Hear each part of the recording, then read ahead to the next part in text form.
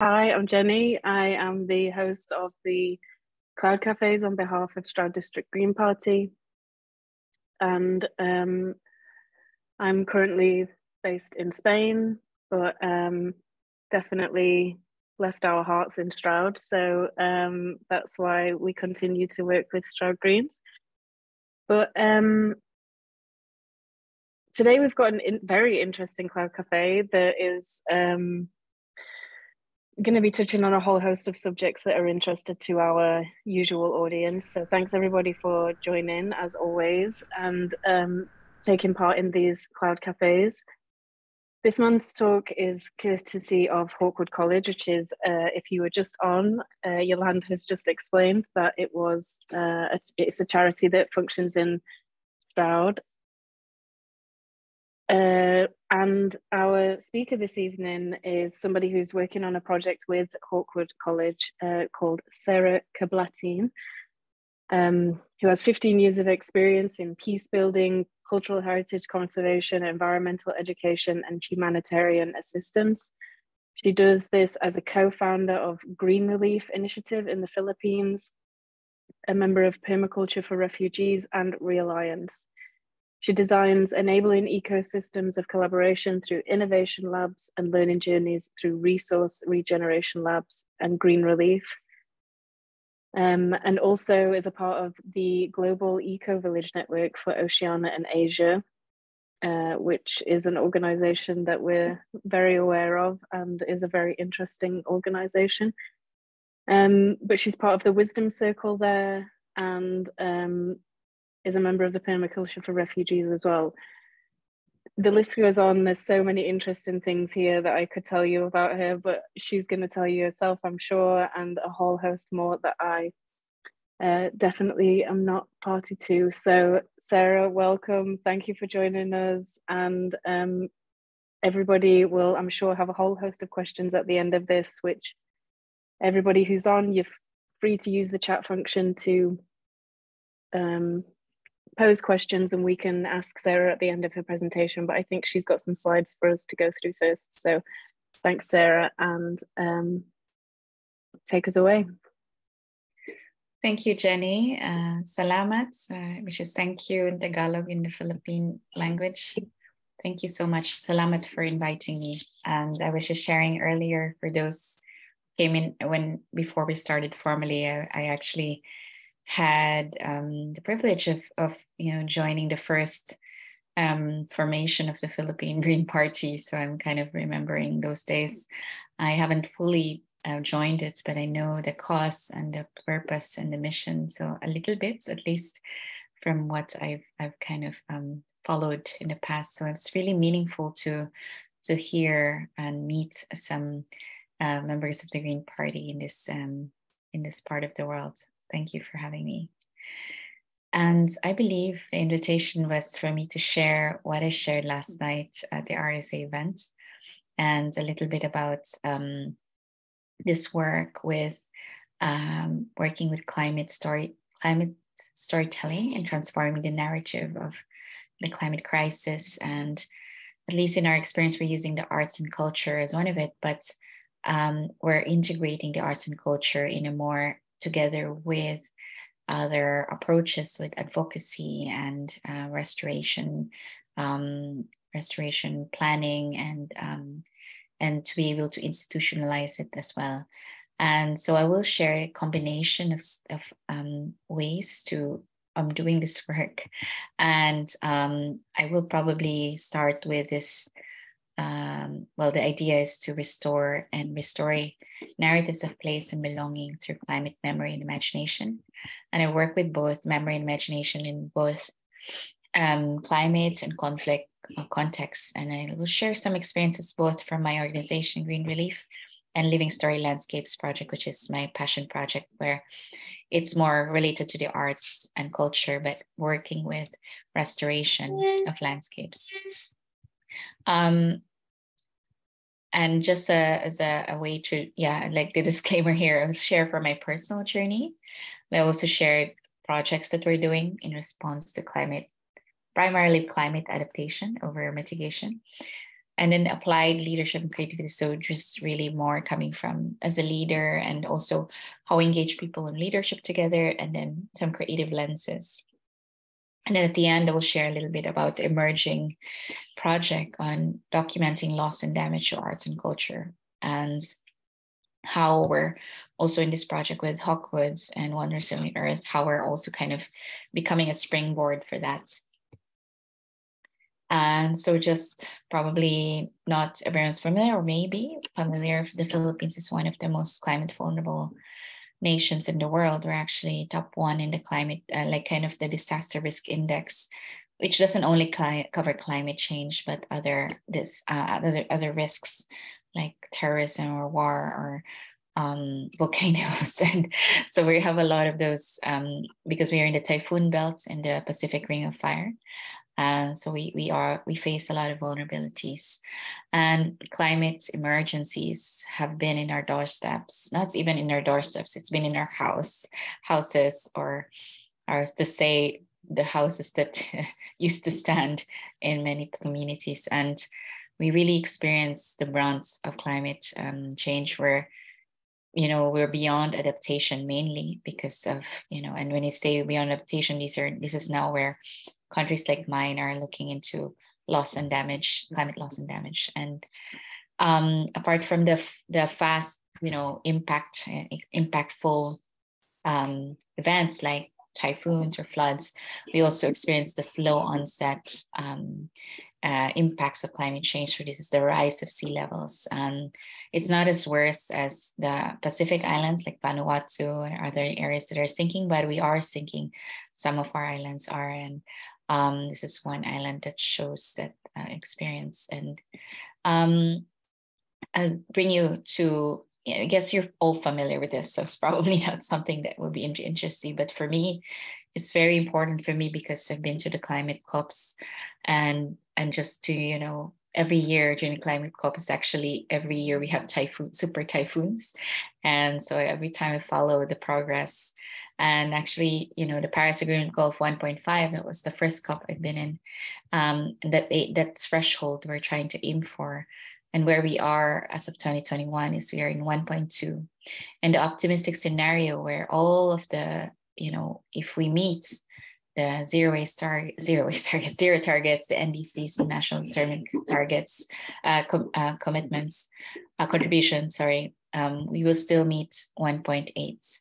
And if it only just pledges, it will be 2.1. If only just the 2030 targets, 2.4, policies in action, 2.7. So where we are, we've already been experiencing the brunt, and we are still in 1.2. So we can't imagine really how, or maybe we can imagine because we can probably just multiply the intensity. That's and it's not a good scenario for countries like mine.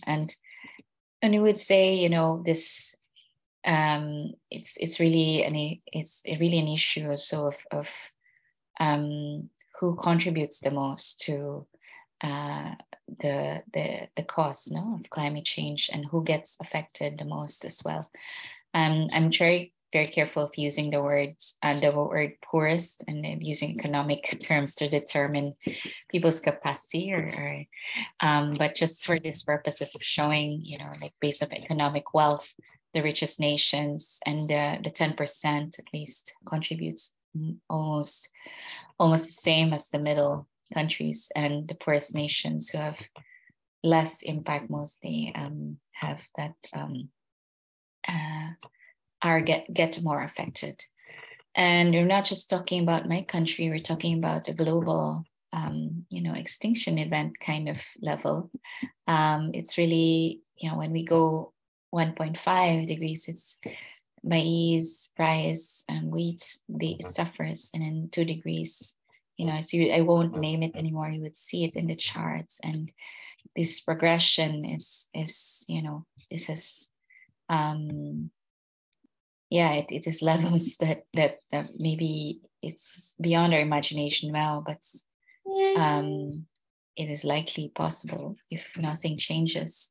And in water, when we think of water and shortages and droughts, and that's very, very critical, especially for drylands or areas that, you know, have forest fires and already experiencing forest fires and other things. And then for flora and fauna, it's like, it's critical for us because we have a lot of dependence on seafood and marine life. And so if 2 degrees is our temperature, that really means all our coral reefs will disappear. And ahead of that, we're already seeing massive impacts on our marine ecosystem. So the way we're designing this is really looking at the crisis from, you know, how we see the crisis in the first place. So it's not really, which could be the key, you know, using a holistic approach rather than just a fragmented approach. And my experience really started in disaster zones after typhoons. And I saw how much intervention have been fragmented. And I wondered, like, could you respond to a broken system with a broken solution? It doesn't work well. It has to be a holistic solution because the situation is a broken situation. So this invitation is looking at our awareness to engage all the parts of the whole.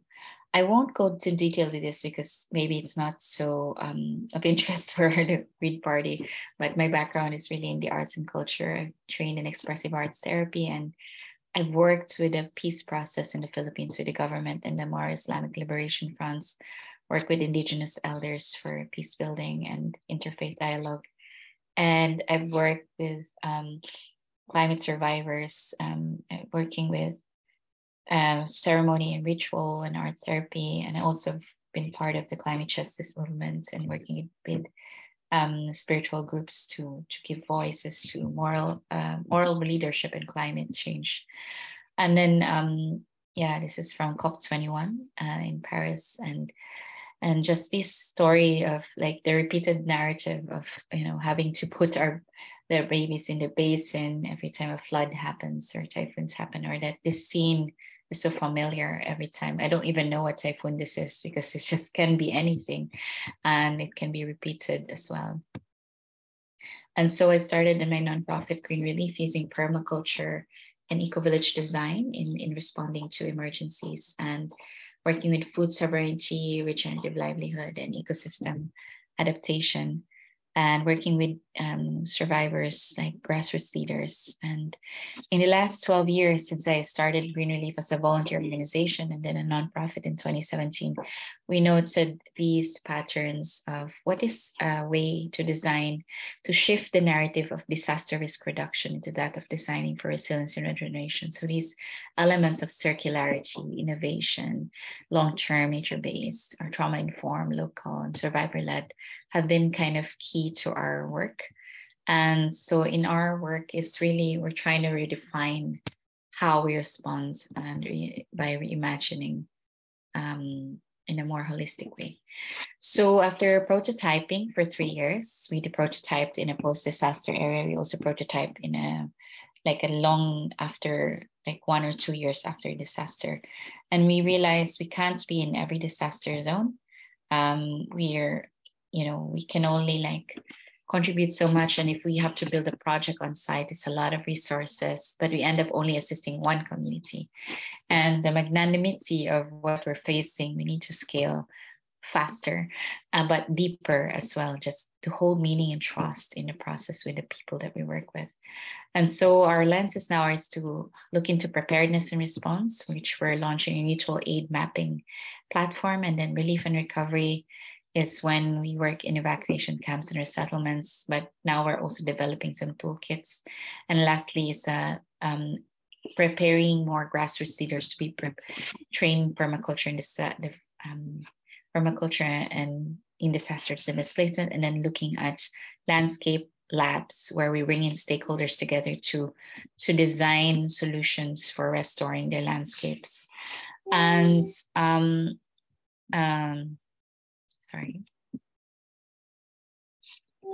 I can't seem to move the slide. Sorry, 1 second. Okay. So I won't go, I'll skip some things, but just an overview about what we're doing. This is the Relief Community Platform, where in an emergency, we realize there are the people who fill the cracks. These are the women who donate breast milk, or mental health practitioners who volunteer, or people who provide solar panels, or community kitchen. So we're developing this platform as a way for people to know who's doing what in an emergency, and that they can assist. At the same time, we're also wanting to, be able to channel resources from others who want to help, and then also like a repository for best practices in peacetime when there's no emergency. And then these are shared with you some trainings on working with grassroots leaders. We're trained and then that they learn the tools for growing food, managing water resources, and adapting to their landscape. And we've developed a prototype where you use permaculture in a camp or settlements, and that, even in a small way, it showed us that it's doable. We were just impacted by the pandemic, so we couldn't complete and close the project. And we designed the process with the survivors' experience, because we believe those who have survived are the best teachers of this design. And then also we work with indigenous peoples and their food systems, and that so we bring their knowledge in the work. I don't know if there are permaculture practitioners in the room. I just want to see a show of hands and thumbs up as well. I'm going to stop share screen there for a bit before I go further.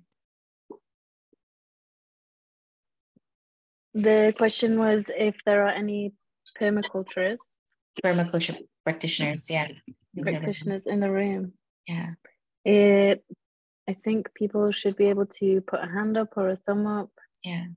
I'm not sure if we would have anybody in the room. Yeah, no worries.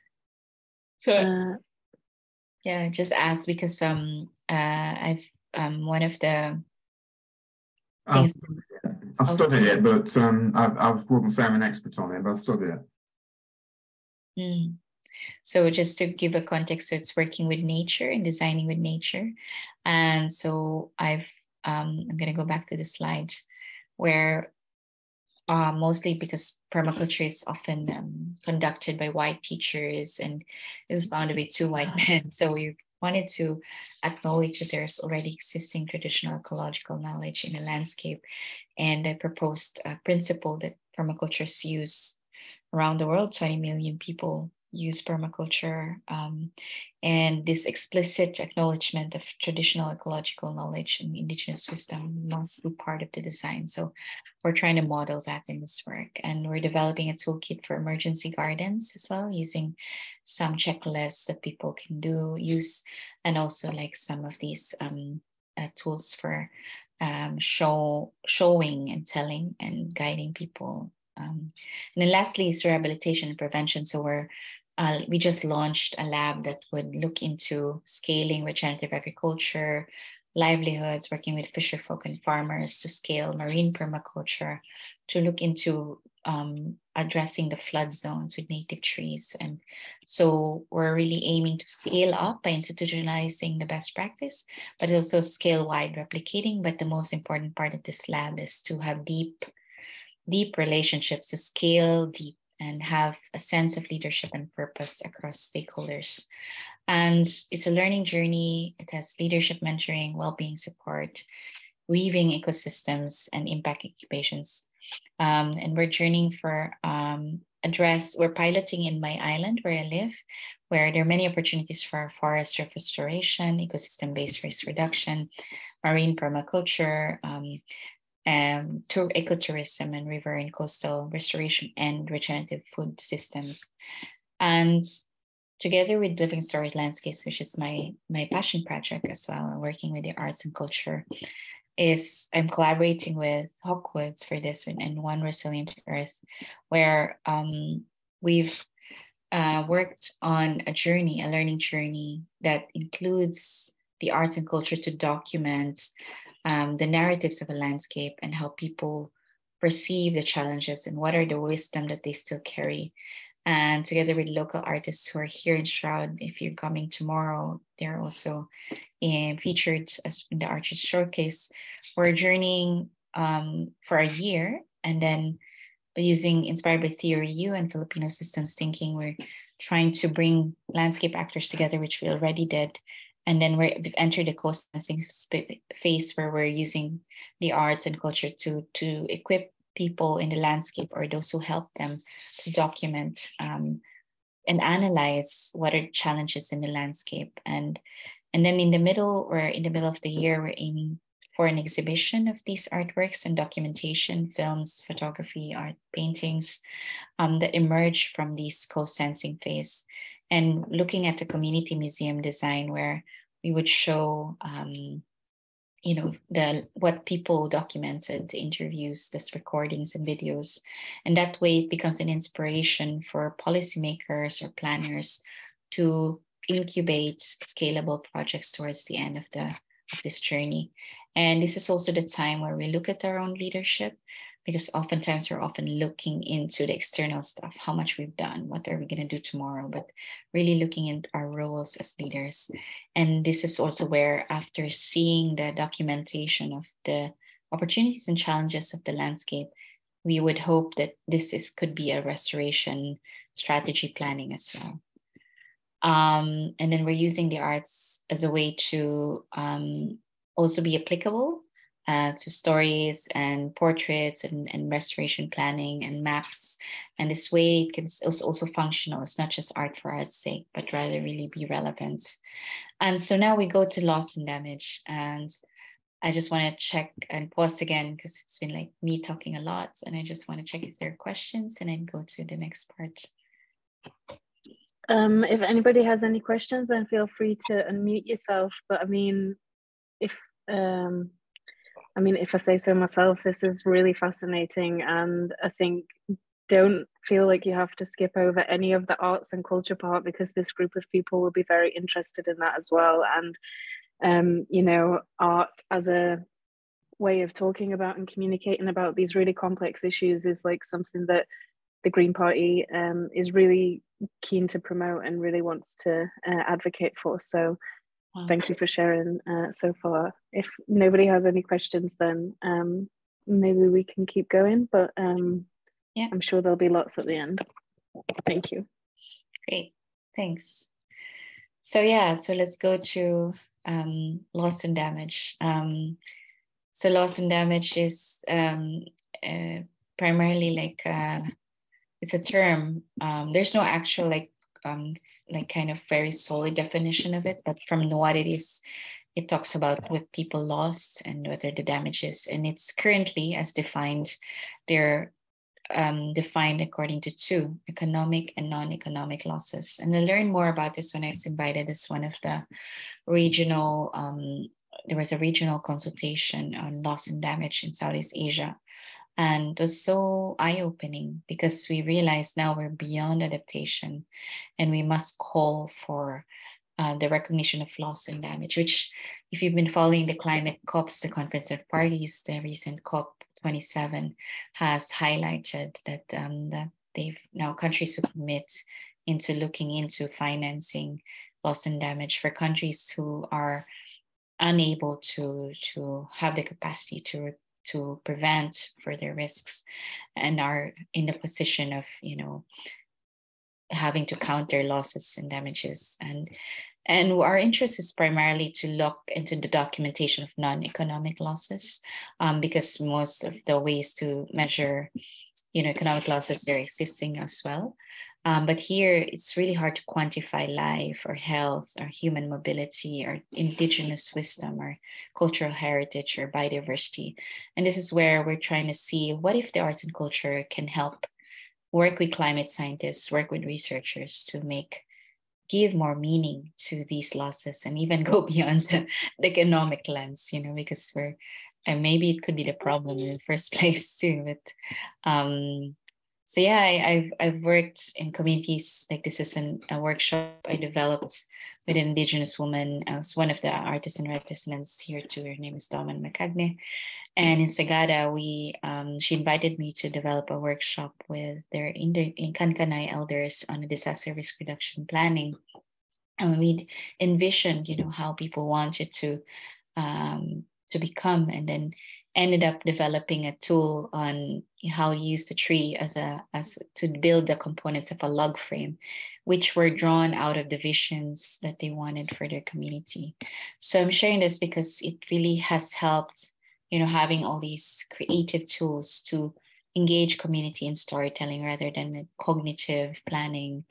And in my journey working with the arts, I work with trauma-informed lens because I primarily learned more about art therapy and mental health and psychosocial support. So this journey from survivor to thriver, it's how we model our response.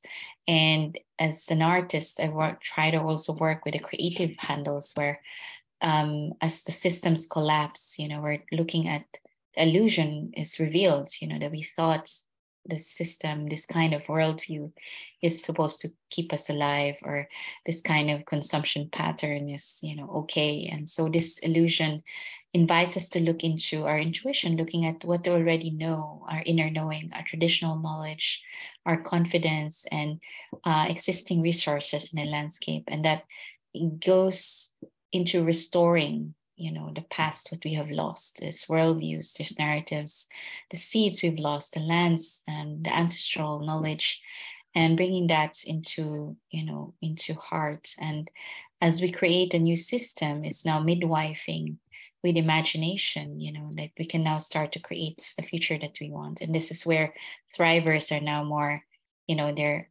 this is where now you've moved from survivor to thriver. You're more capable of responding to shocks better and being able to thrive and manage that. It's not saying you'll never experience it, but rather that you have a system. You have the food system. When a pandemic happens again and lockdowns happen, you still have food. So that's basically a thriver experience. And so this emerging project on action, this is still emerging, so we're sharing it to give more attention to it. We're currently developing an action research with the University of the Philippines in Cebu and someone from Manila Observatory in Manila, and looking at documenting loss and damage that's locally inclusive. We builds evidence that conserves local biodiversity, cultural and natural heritage, that weaves art and climate science to influence local restoration plans and policies, to channel loss and damage, financing, and transform the narrative of economic measurements. Loss and damage, and I forgot this should be earlier in the term, but just so that it has defined, is when the consequences of climate change go beyond what people can adapt to, or where options exist, but the community doesn't have the resources to access or utilize them. So this is the aftermath of Super Typhoon Rai in 2 years ago, and which became category 1 into category 5 in 24 hours. And so those things are not everyone's ready for that.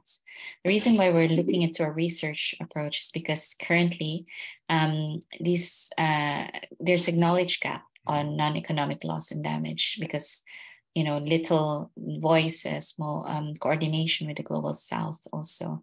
And that's and this is important because to quantify or to give value, if not even quantify, but just to give value to hidden costs of climate change, like the loss of cultural heritage and other things, we want to be able to use this action research to meet these intentions.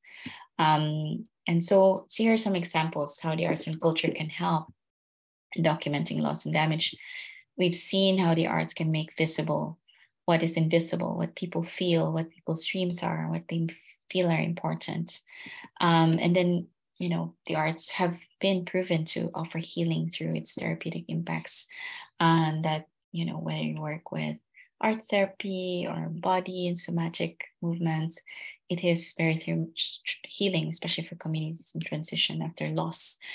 And it's also a place for expressing grief and challenges and the impacts of the loss, because the arts create that sacred space, the third space where people can be heard and seen and be able to get that part of the grief going.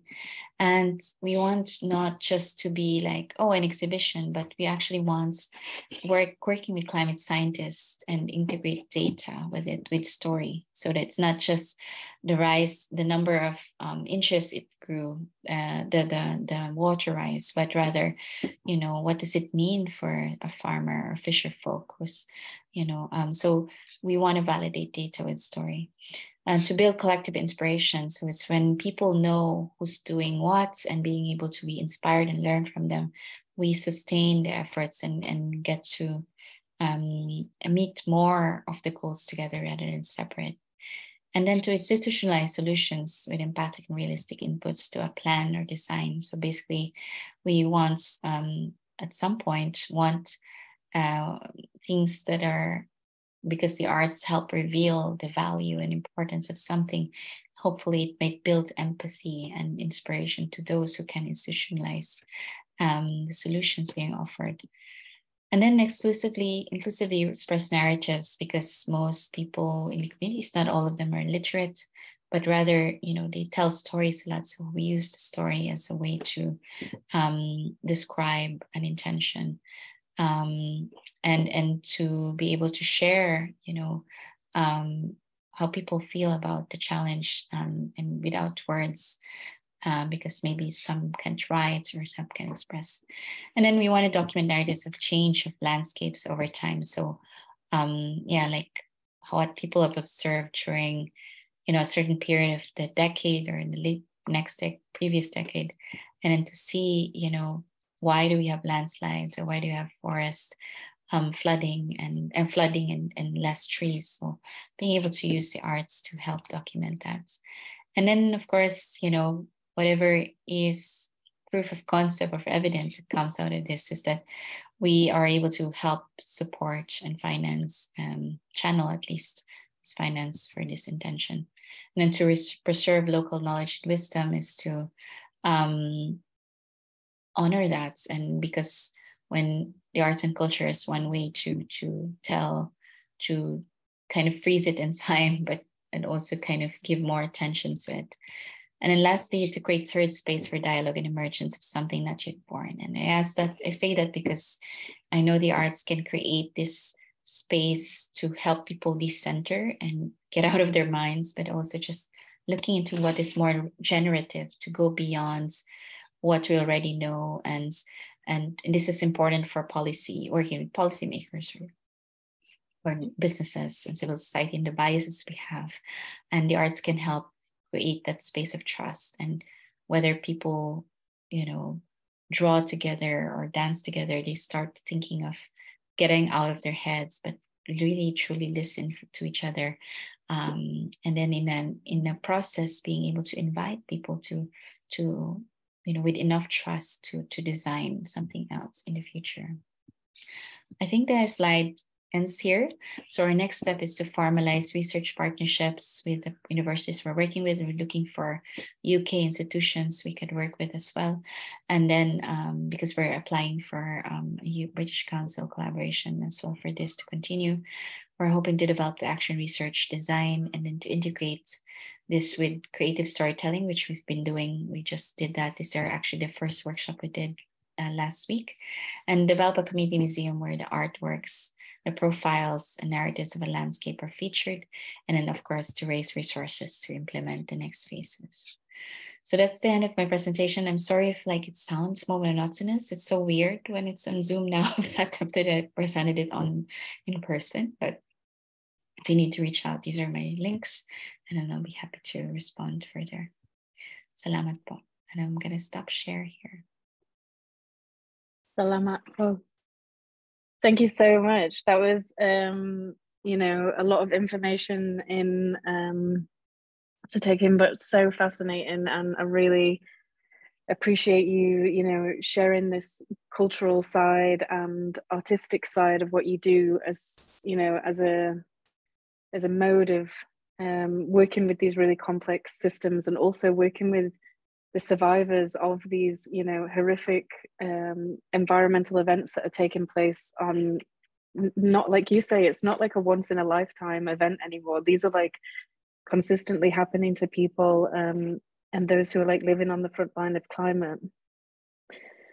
I think there's so many points that I've noted down that you were talking about. I think one of the really pertinent things that you said was around responding to a broken system with a broken solution. I think, I don't know, you know, how much you know about British politics, but that is all our government seems to do. That is the consistent approach that we take, and redesigning for resilience and regeneration, like you said, like reimagining these solutions and trying to find something that works to create a better world is fascinating. So thank you for sharing all that. I know we've already got one question from Elizabeth. As we're quite a small group today, people feel free to turn your cameras on, and oh, we're not allowed to turn our cameras on.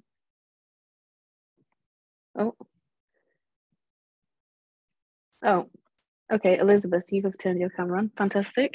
Feel free to ask your question and unmute. Thanks, Elizabeth. Well, thank you so much, Sarah. That was a fascinating discussion, and so interested in the work that you do. Really interested in the sort of tools that you use as well. There were some tantalizing pictures of some of the work that people were doing. So firstly, I just wondered whether you had any specific tools you used. I can see that you're using mapping, for example, of communities. And also I just wondered whether you are, and how you are documenting all this and where you're presenting it as well. It's obviously really important information that needs to go forward and go on to others. Thanks, Elizabeth. Oh, you're muted, Sarah. Sorry. Sorry. Yeah, the tools would vary. Thank you so much, Elizabeth. They would vary depending on the context of the how we engage with them. Of course, a lot of them are participatory mostly, and also ways to document and read the landscape, but in levels that are more grassroots, you know, understandable. Yeah, like I shared with you, like sometimes we use images and stories. One of the images you probably saw was people on the circle, and they like have these drawings in the middle. It's a resilience map about, you know, a livelihood project they want to come up with. But before we look into what do they need from outside, is drawing in what they already have as tools and skills and values in the landscape first. We use participatory planning and some tools on listening, like Theory U as well, and Filipino system singing, and how we engage people to deeply listen and to be able to engage deeper from that place of listening and awareness. I guess it would vary, so it's a bit broad question, so I hope this helped a little bit. Yeah. Thanks, Sarah. Thanks, Elizabeth. Oh, sorry, Elizabeth. So yeah, sorry. Yeah, no, we usually just invite people to ask the questions themselves if they would like to. Lynn, would you like to unmute?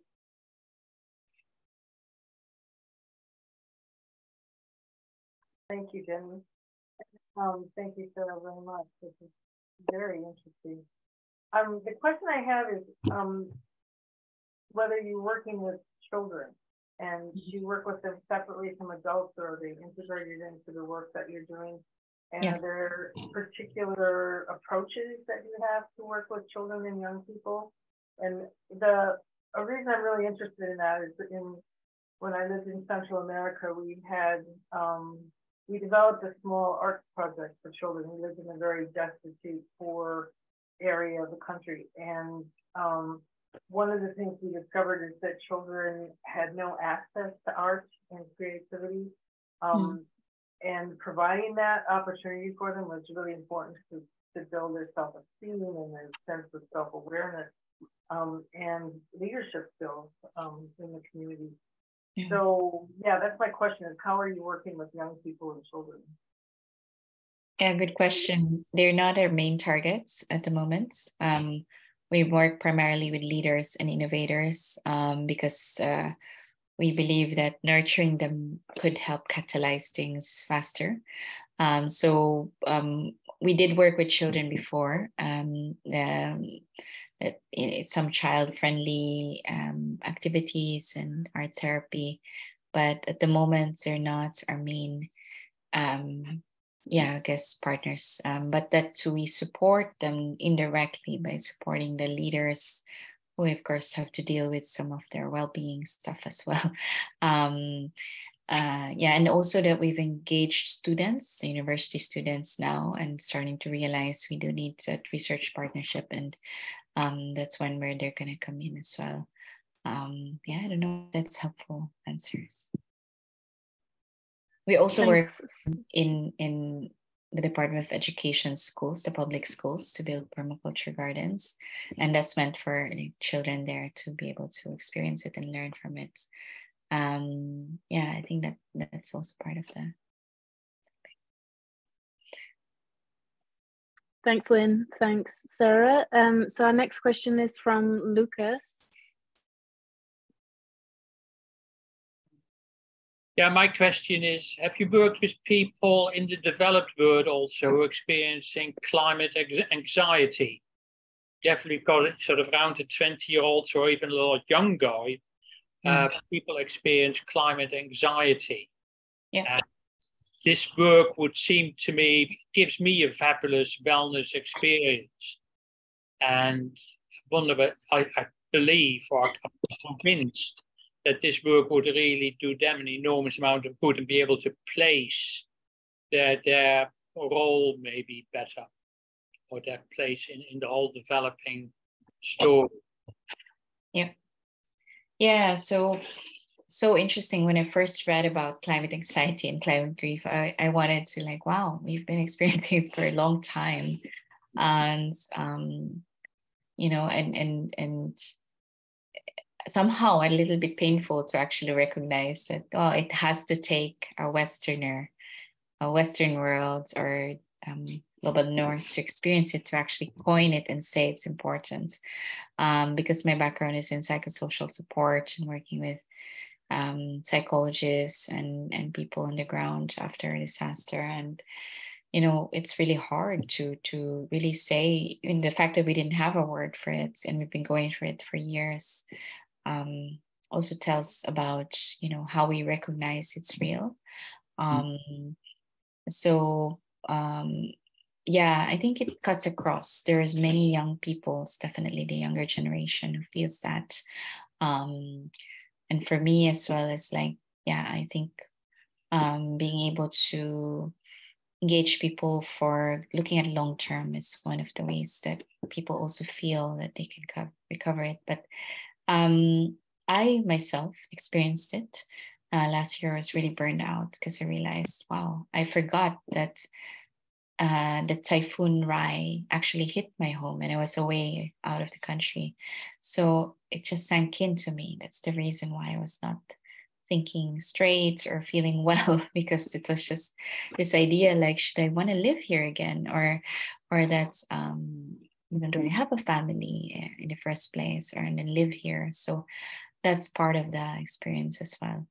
And I think a level of anxiety is kind of different because the resilience is, you know, we've been experiencing it a lot. So people would be more resilient, though we don't want to romanticize that because it takes out the responsibility and accountability of those who are contributing to the problem. So, but yeah, I don't know if that's helpful. And we thought the way we're working with the journeys that we would have check-ins and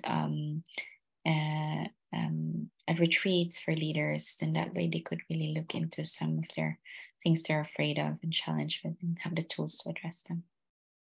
Thank you. Thanks. A very full answer. Lovely. Yeah. Work with that.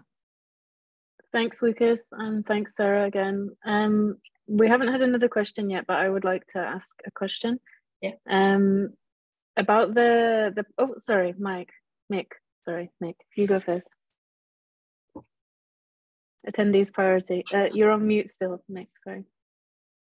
Classic. No, I came to this late, I'm afraid, but I'd forgotten it was on. But my interest in the whole subject of climate grief or climate anxiety or eco-anxiety, it's got several names, I think, is that I was recently in prison with my cellmate who mentioned the word, and I hadn't really I hadn't really acknowledged it as a condition. And then I did a bit more research once I was out of prison, and found that it's recognised a mental condition, really, a condition that needs to be addressed. And he was a young, in mid-20s or something, and I wondered if it's acknowledged that there is no age barrier to this, and that it affects. I mean, I obviously, I'm past retirement age now, so I've realised I've basically been suffering from it and looking for an outlet. And as you can probably guess, the reason I was in prison is because I took action to relieve the feeling of complete helplessness. And I just wondered if the medical profession is beginning to catch up with this, or is it going to be just small groups? I came across a couple of researchers in Bath University who were doing did a study on it, and so I think it's being looked at. But I just wondered what in general people can expect to get in the way of help if they turn to their GP and the normal channels. Would they be acknowledged, and would they even think of going? That's just a starter, really. Thanks, mate. It's hard for me to tell in terms of your worlds how mainstream it is. So I'd be careful to respond to that. But in our place, I don't think it's widely understood because people just have to cope, and most often psychological interventions actually just arrive after a disaster. So it's not really like, it's not widely available. But it does show up in some of the challenges of families and communities. The thing about this is that it is one of the things that people worry about, because there are a lot of other things like poverty or political, challenges, or so it's one of the things that it's not the only thing, and it's systemic, and so it's important to note that. But I believe it's starting to get more attention and support. And when you say across the ages, I would think so, because I've met so many amazing elders of, who believe, go through it. They're more priorities actually making sure that their legacy or the younger generation, they protect them, and that actually worries them a lot. At least that's what I hear as well from the older generations. But it's not so, it's not often so understood, indeed, because it's so intangible, and there must be other issues that probably people feel are more important, like depression or poverty, and something like this may not necessarily be an immediate threat, but actually it could be.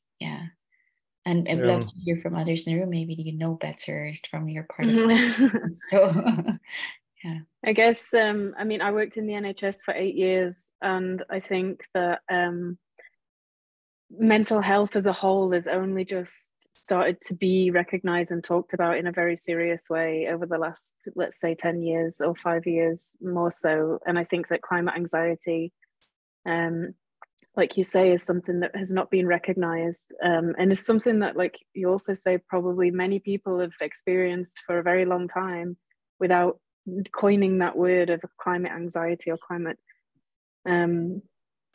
depression or whatever it might be. So I think that this will be, in the coming months, something that more people are affected by, and therefore our NHS or our National Health Service will respond to that. But at the minute, with the current resources and state of affairs that our NHS is dealing with, I think it won't be prioritised, which is a shame, because so many people are dealing with this and have been for a long time.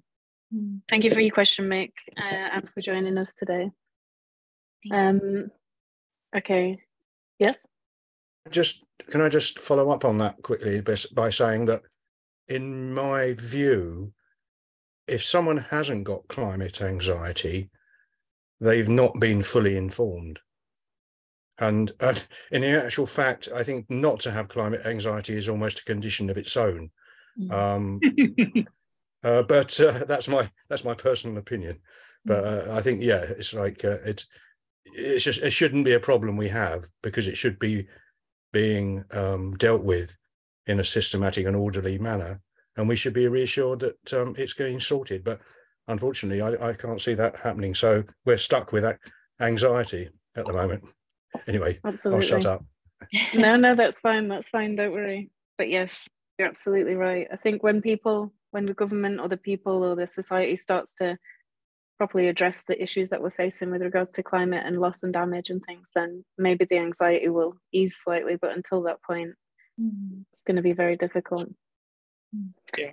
Okay. Do we have any more questions from the room? Can I ask a question, please? Yes, sure. Thanks. Just a couple of things. I found your talk very impressive, actually. The range of opportunities to get involved is extraordinary. The thing that strikes me is that it seems your society in the Philippines is somehow more cooperatively functioning and less atomized. So, you know, making these kind of these endeavors to create more community resilience, it seems to be a more easy thing to do in the Philippines than perhaps in the UK. And as I listened, I just feel very, almost guilty that, that not doing more, so that's one question. The other question I had was, do you feel that these typhoons that you've experienced, do you think it's solely to do with the temperature issue of GHGs, greenhouse gas emissions, or do you think there's factors involved in that? Because when I've been reading a book, Peter Taylor, Chill, and one of the main things in that book is that natural cycles are not really included in the conversation, and it is not just about carbon dioxide. So I'd like to hear what you think about those two things, please.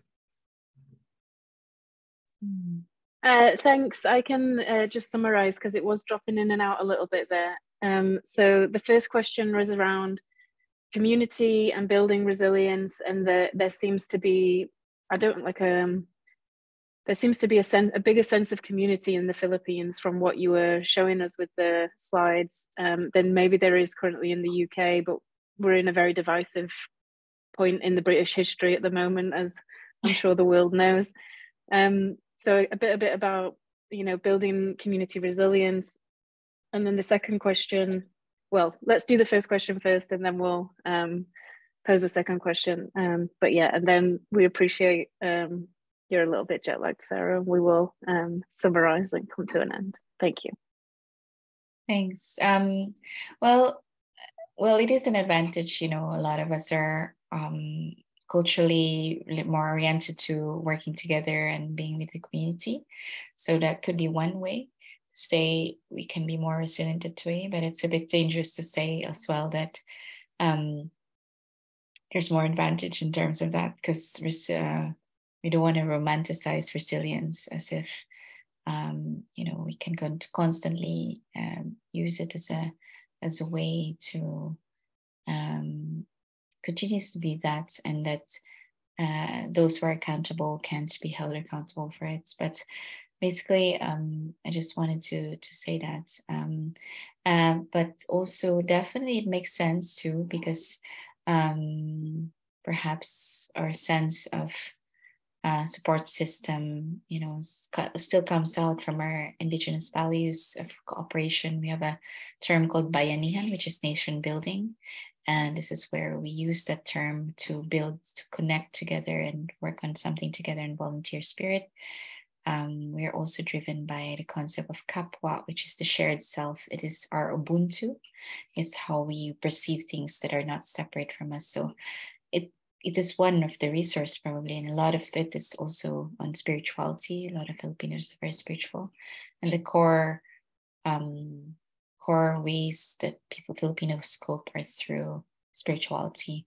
And so in nations probably that have limited capacity for that may be challenged, but we've seen the power of goodness when crisis happens. So maybe I don't know if it's cultural sometimes, but like if you've seen the forest fires in the US or Australia, you would see people cooperating and collaborating. So I guess it would probably vary. Like you would see the true colors of people when an emergency happens. And I think most often than not, you would see the doers, the good doers there. And I'm sure one or two people have done any form of assistance.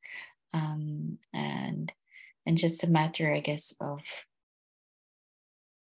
building the trust across time, even before or after and peacetime, so that when disaster happens, you were able to already have that level of trust across stakeholders, and it is easier to engage and work together to recover.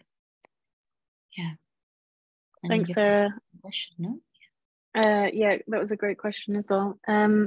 So the second question was around typhoons and the causes of those, and whether you think the severity of them is particularly involved with greenhouse gases. Sorry, I am absolutely not a scientist, so if that makes sense to you, hopefully. But yeah, any comments that you have on that? Thank you. Yeah, I mean, we've always had typhoons over time, so it's a hazard, because as the planet heats up, with more GHGs, it traps the heat, and from that heat, the oceans creates more of that pressure, and that means it builds up more intense typhoons. So that's kind of like the cause of it technically. Of course, the cause is really the GHGs, but then again, you think about, are they the really cause, or our worldview of disconnection and increased consumption, capitalism? So that was probably the core cause too. And it didn't really capture the intention of the question, but could you did I answer it? Am I missing? Yeah, no, I think that was it. Yeah, did you have it? I think what I was sort of saying was that do you think the severity is actually increasing in the last 20 years? According to the natural cycles sort of process, it may be that things could actually tail off, improve, not keep going down the downward spiral, as it were. Oh, okay. So whether it's been getting more severe over the last 20 years, and whether it's possible that could improve. Yeah, it's a bit so hard to say that. I don't know, we don't really sound optimistic, because as every year it gets more and more intense and unpredictable. So that's kind of the trend already. So if many countries we all are looking at 2030 as kind of, I think our part of the world should be looking at less than that, and irreversible impacts of climate change. And it's when you say we have this until 2030s, like beyond that it's no longer reversible. We can't go back to the way it was. It will technically it's not really reversible, but we're just trying to meet as much as we can to reverse. But if we go beyond the thresholds, it's downhill from there, I guess. Thanks so much, Sarah. Thank you for answering all of our questions and joining us for this evening. We really appreciate it. It was obviously a discussion and topic that is very close to all of our hearts, and is something that we're all interested in learning more about. I wanted to briefly invite Yolande. Do you have anything that you would like to add at the end, and just tell us what's going on in Hawkwood or how we can get more involved, that would be great. Sure. So this week we're working on restoring our living landscapes project. So Hawkwood have been working in collaboration with Sarah and our other project partner, Laureline Simon, who's the founder of One Resilient Earth.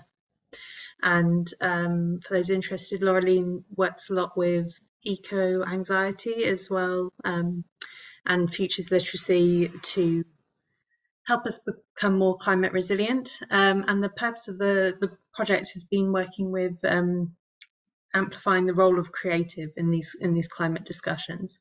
So tomorrow evening at Hawkwood, we're having an event to celebrate some of the work that the artists that have been going on this journey with us, and their responses to some of the themes around climate change have been themes and experiences. So it'd be, we'd love to welcome you to that as well. And you can find out more about that on our website. Fantastic. Okay, we will have a look at that, and I'm sure there's some people in here who can share on our social medias and things, because I'm sure some of our other members would be really interested in coming up to Hawkwood and having a look at that. So thank you very much to Sarah, to Yolan. Thank you very much for, again, everybody joining us as you always do. And thank you to anyone who's watching this back as well. Our next session is in March, and we are being taken over by the Stroud Young Greens. I am led to believe. I think Rosie's here. I saw her name somewhere, but they'll be joining us next time. So make sure to pop it in your diary and to join us for that. Today we've had a session with Sarah and looking at the impacts on those at the front line of the climate crisis, and how they're using art and discussion and healing to work with survivors of the climate crisis, and also trying to respond to this broken system with solutions that are innovative and reimagined to help us build a better world and something that is adaptable to meet the needs of the people in the most affected areas. I'm sure that Sarah, when she's had some sleep, will share some links and things with us that we can look at to get involved and learn more as well. And thanks again, Sarah, for joining us. Thank you to everybody. If you'd like to just turn your cameras on and give us a quick wave to say thank you so much to Sarah. But thanks everybody, and we will see you in March.